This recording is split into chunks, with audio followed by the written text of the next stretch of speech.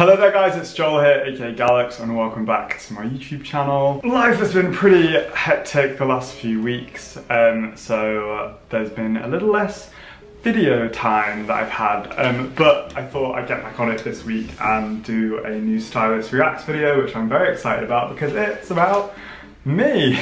I thought I'd get nostalgic and go and watch my first ever YouTube video, which I believe is from 2015. It was uploaded on the 26th of October in 2014 even. Thought it's only fair if I'm reacting to other people that I should react to myself as well.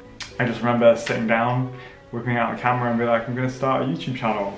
And here we are. If you are new to my channel, don't forget to click that subscribe button if you enjoy this video, and don't forget to share it with a friend. I post content over here and on Instagram. I've been doing that professionally, you would say, for about 5 years now, and before I started doing all of this I was a professional stylist working across luxury e-commerce, TV and music. Generally, once I've uploaded a YouTube video I don't tend to watch it again, because once you've edited your own voice hundreds and hundreds of times you don't want to hear it ever again. And if you were here when I uploaded that first video, then well done, you've made it this far. So yeah, it's called Sneakers, Slides and Shoes. Sort of a shoe collection video. Well, not sort of, it is. Here, I also have a coffee now, so winning. Okay, for those of you who don't know, my fashion blog was originally called The Hallowed Ground, and that was taken from Florence and the Machine lyrics for the song Howl. It was called The Hallowed Ground for quite a long time until I changed the blog name to Gallucks.com, which is the same as my Instagram handle and my YouTube.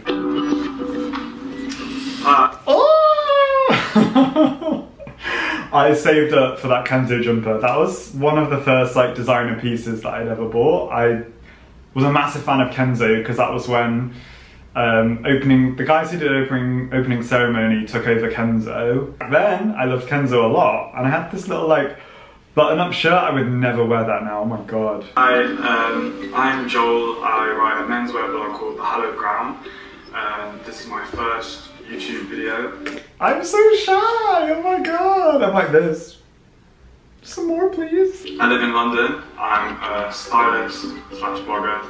I was going to comment on the editing, like that transition, but honestly my editing style is non-existent and still the same, so nothing to talk about there. I'm going to be talking to you today about my shoe collection. The shoes that I wear, without a doubt, the most of the time, all the time, every day, are my... I'm so monotone. I'm probably still very monotone, but that's so funny. Like Air Max. Wow. Now, these were such a good investment. I got them from Net-a-Porter, which does women's wear, but these were in a size 9 because I'm a size 9. But they're a special edition called Tier 0. I was obsessed with those Nikes. They're Air Max, but they're black leather on the top and then white soles, and I wore them with every single outfit ever. They're really good investment. They're £80 in the sale, so that was pretty good. I have a thing for shoes with white soles and black up. They're so dirty. A lot of my shoes now are dirty as well, but they're really dirty. They're like little platform bros. These are platform bro, kind of in the style of Burberry from a few years ago, but these are actually from eBay, from China. They were like £50. That's me, they're from eBay, from China or something.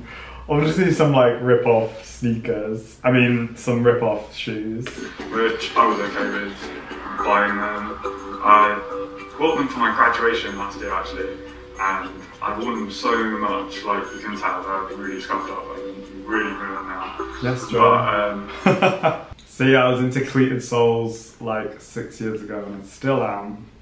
They're just really good for nights out, nice meals, just a more formal kind of shoe when... Nights out and nice meals, see? I don't want to wear a trainer. These shoes are Underground. They make the creeper shoes that were really big.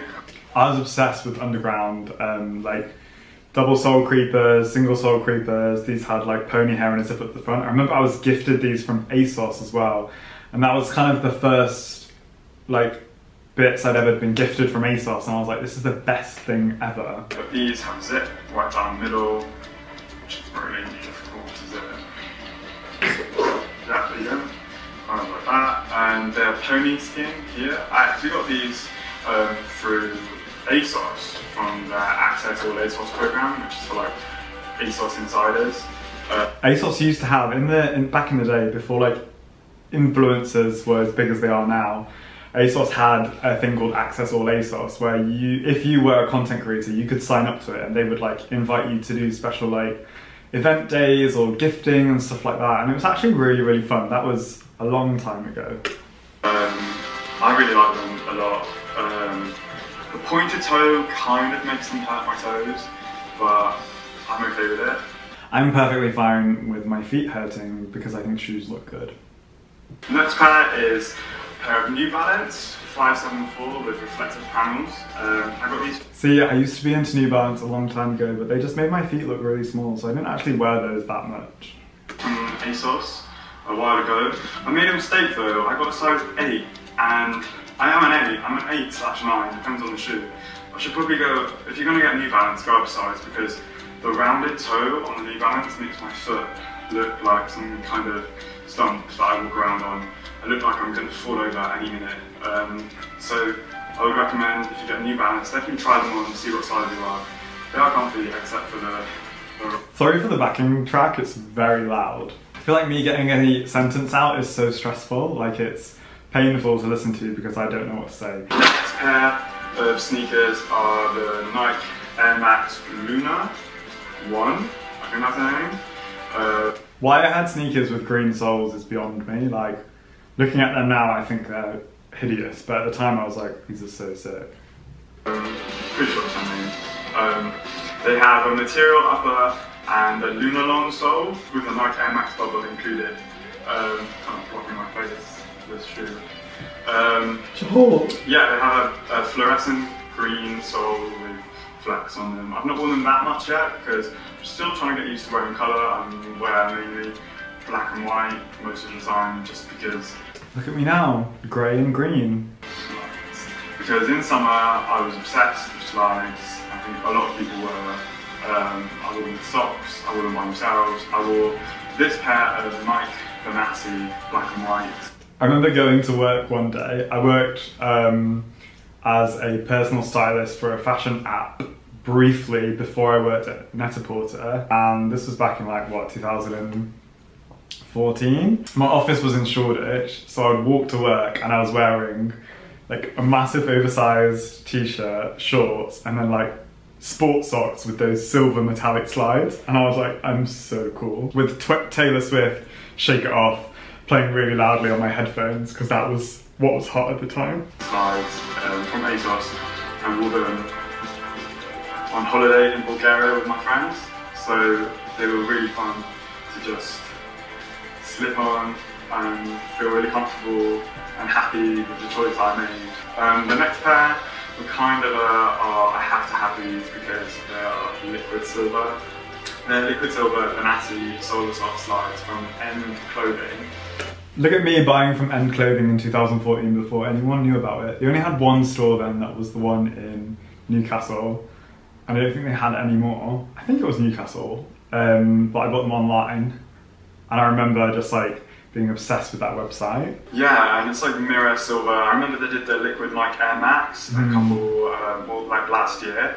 I was crazy over them as well. I ended up with the black and white pair just because I knew I could wear them more. They're really uncomfortable. I actually wore them with... I was so conscious as well at the time, I remember, to not move my head and face. I was just like looking at the camera like, yes, and these shoes hurt my feet because they are painful. And finally, probably the best sneakers I've ever owned are the Simulation by Samuel Yang and Daifang Wan. I was Tumblr famous for these shoes. When I posted my pictures that I took outside my mum's house on self-timer on Tumblr with the soles that were lit up, my Tumblr had never seen such activity before. I had like thousands and thousands of reposts, is that what you would call it? And everyone was like, where do you get those shoes from, and stuff like this. It was wild. They're amazing and they light up, and what more could you possibly want from a sneaker? So yeah, if you feel like you want to wear this, you should probably get it, because they're... Well done, Joel. If you feel like you want to wear it, you should probably get it. The advice of the century. What is this? What is this shoe? I hate myself. Yeah, so yeah, I hope you enjoyed this video. It's my first one, so please give me any feedback. I know the lighting's not great. If there's anything else you want to see or hear about, I'll put links to all my social media and my blog underneath. I actually had quite a lot of fun making this. Contrary to my attitude, I'm like, I had so much fun making this video. Been saying for ages I'm going to make a video, and finally done it, and just want to know what you think. Thanks for watching. Don't forget to subscribe. I never said that before. I just thought maybe I should have shown me wearing the shoes. Yes, I should have done that. Oh, look at that little credits. Like a film. Thank you for joining me on this trip down memory lane. I hope you enjoyed watching that video. We've come so far in these 6 years. I always thought it was 5, but I was still working. Like I said, I was working at that fashion app at the time. Then after that, I worked at Metaport for a year before I quit to do full-time. So I've been full-time influencer 5 years, but obviously was creating content years before that, because I started my blog in like 2010. Anyway, I'm rambling now. I'd love to hear your video ideas in the comments below. Who do you think I should react to next for my Stylist Reacts series? And I will be vlogging this week as well. So look forward to that on Sunday, and I will see you guys soon. Thanks for watching. Bye.